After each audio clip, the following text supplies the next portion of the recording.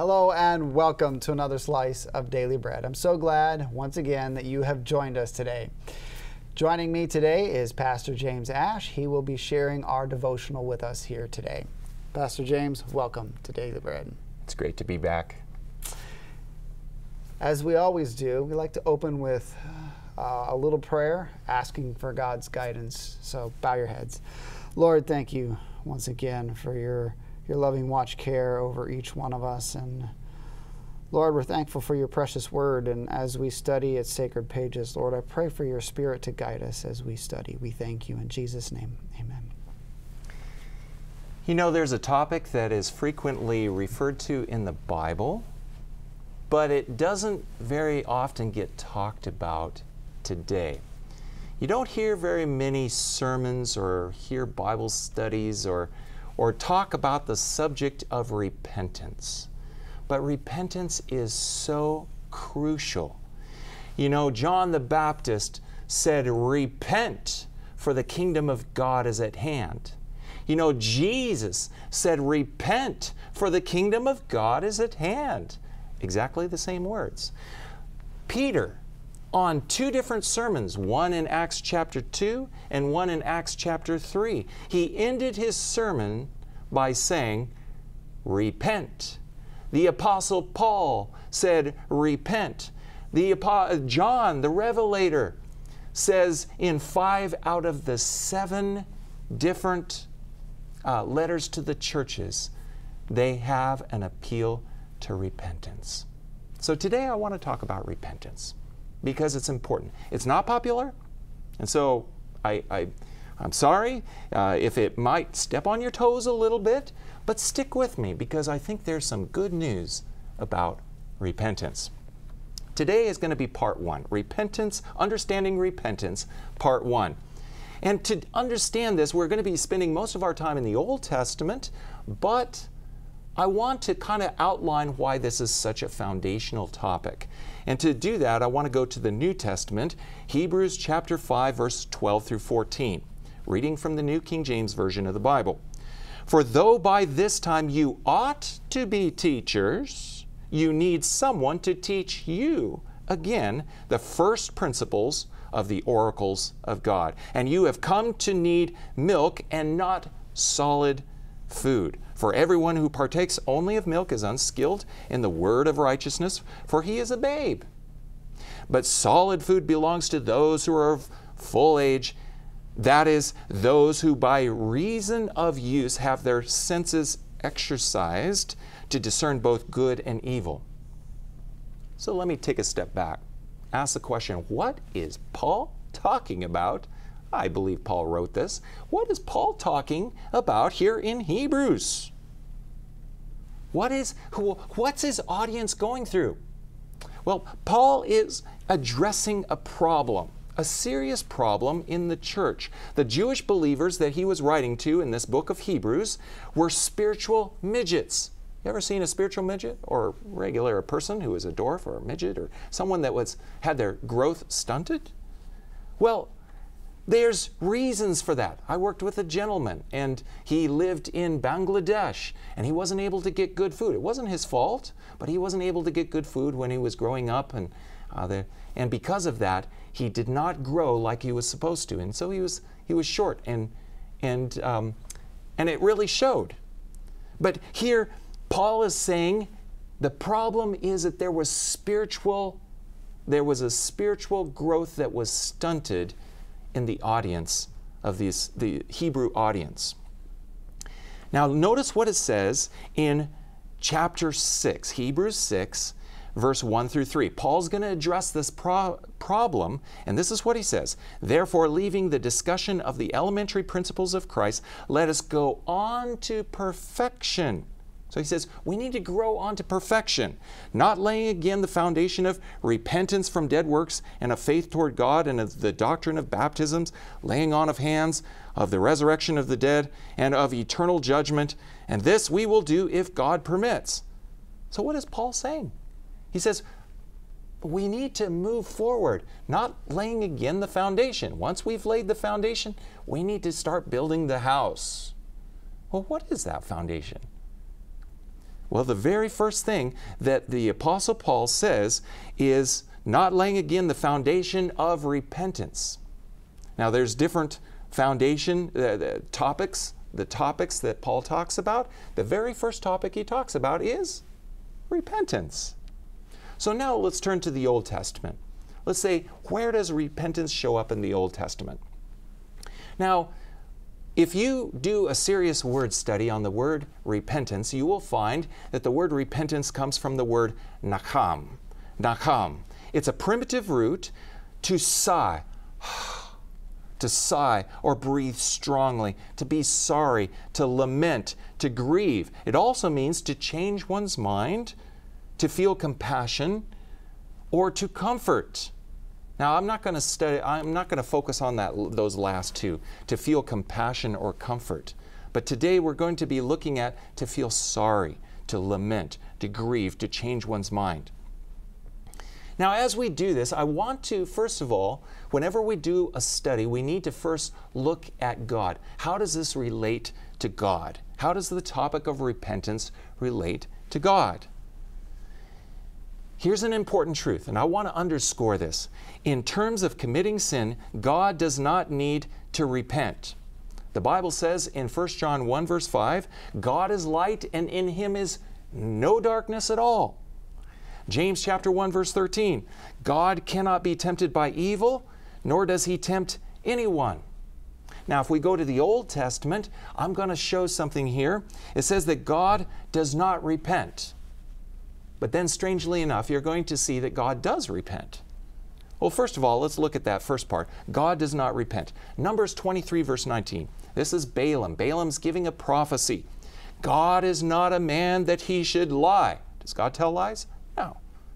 God only speaks truth, right? God is not a man that He should lie, nor a son of man that He should repent. Has He not said and will He not do? Or has He spoken and will He not make good?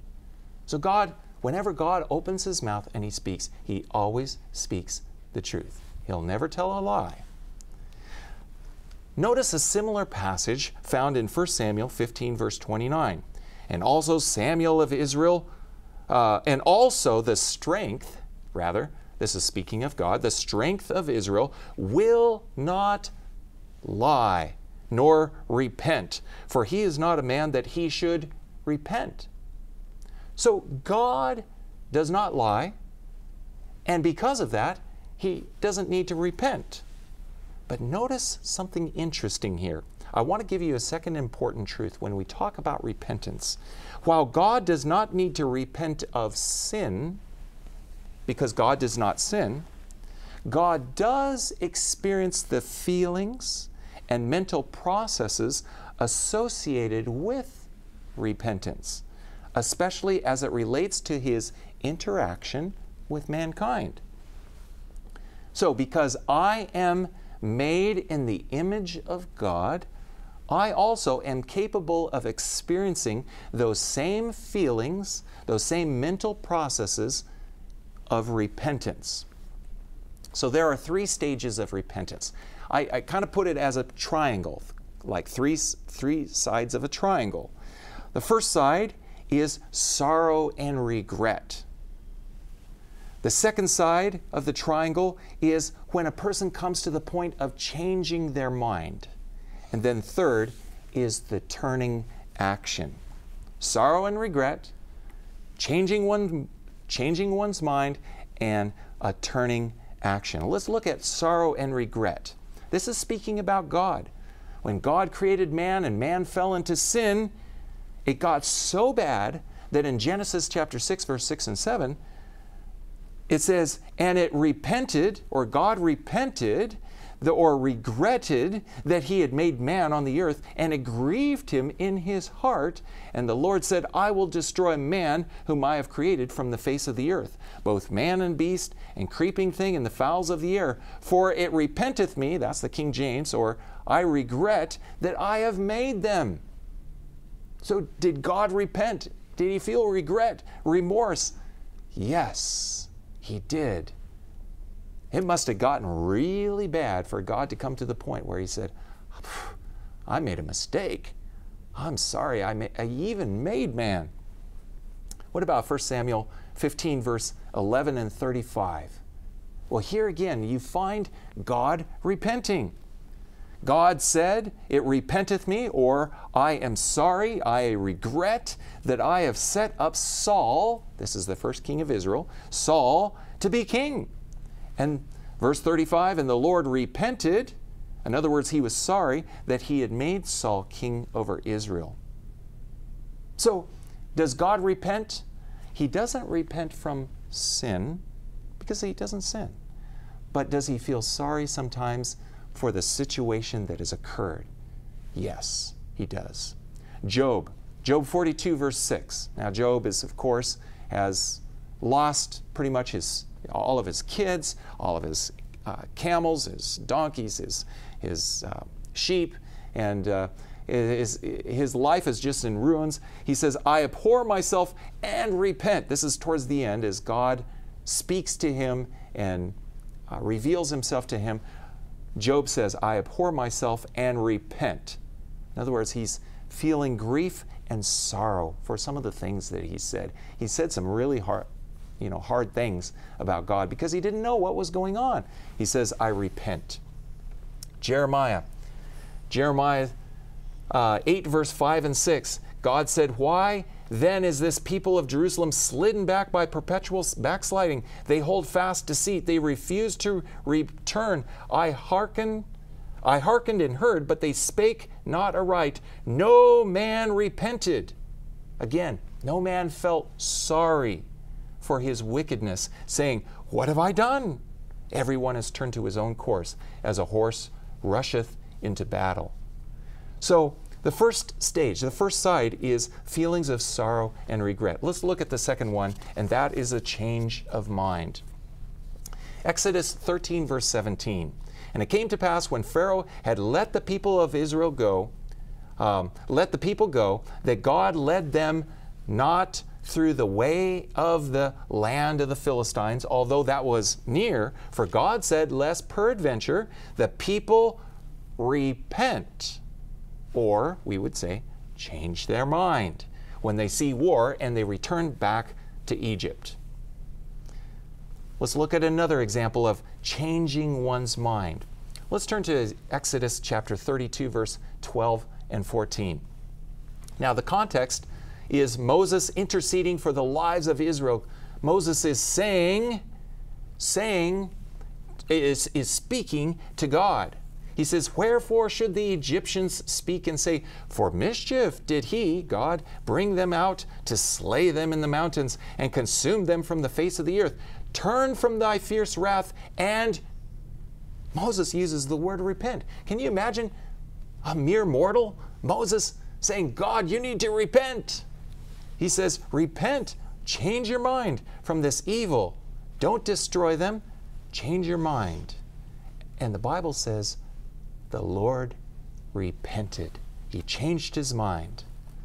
So the second aspect of repentance is changing one's mind.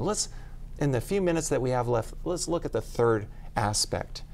And that is a turning action. Joel chapter 2, verse 13 and 14. Joel the prophet says, "Rend your hearts." This is a sorrow for sin. Change your mind. "Rend your hearts, not your garments, and turn." This is a turning action, right? "Turn unto the Lord your God, for he is gracious and merciful, slow to anger, and of great kindness, and repenteth him." He changes his mind. So Joel is saying you need to change directions. That is involved with repentance. You need to repent. Repentance is not just an aspect of our minds, but it's an aspect of our life. We're heading in this direction, all of a sudden we have a change of mind, change of heart, and we decide we're going to go in the other direction. And probably one of the best examples of this is the story of Jonah. God told Jonah to go and to give a warning to Nineveh because God was going to destroy Nineveh. And so the people, when Jonah finally arrives in Nineveh and he begins preaching Nineveh is going to be destroyed. The Bible says in Jonah chapter 3, verse 6, and I'm going to read here verse 6 through 10 because you're going to hear about repentance, right? The people of Nineveh believed God. What does that mean? That they changed their mind. They proclaimed a fast and put on sackcloth. That's grieving and sorrow for sin, right? And from the greatest of them even to the least of them, for the word came unto the king of Nineveh, and he arose from his throne. He laid his robe from him. He covered himself with sackcloth and sat in ashes. Again, a sign of grieving and of sorrow. And he caused it to be proclaimed and published through Nineveh by the decree of the king and his nobles, saying, let neither man nor beast, herd nor flock taste anything, no food. Let them not be covered with sackcloth and cry mightily, cry out unto God. Yea, let them turn. This is the turning action, right? The third level of repentance. Let them turn everyone from his evil way and from the violence that is in their hands. And who can tell if God will turn and repent? He says, look, if we repent and we turn back to God, maybe, just maybe, God will repent and turn back to us. I don't know about you, but as I did this study on repentance, I saw these three levels, like the triangle of repentance. Let's go over that again. The triangle of repentance. The first level of repentance is a sorrow and a regret for sin and what sin has done. Number 2 is to change one's mind. And number 3 is a turning action.